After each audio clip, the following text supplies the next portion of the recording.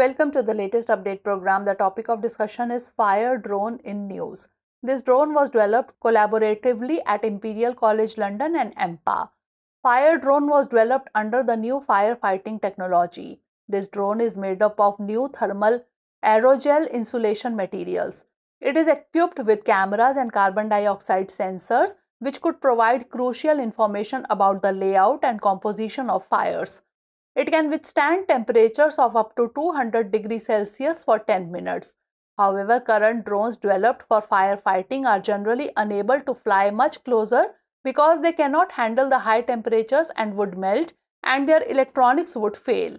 Firedrone was proven to also be used in extremely cold environments in polar regions and in glaciers. By using firefighting technology, they created a protective structural shell made of lightweight, thermally super insulating materials like polyimide, aerogel, and glass fibers. It can go into burning buildings and take aerial footage. It can deliver real-time data on people inside the building.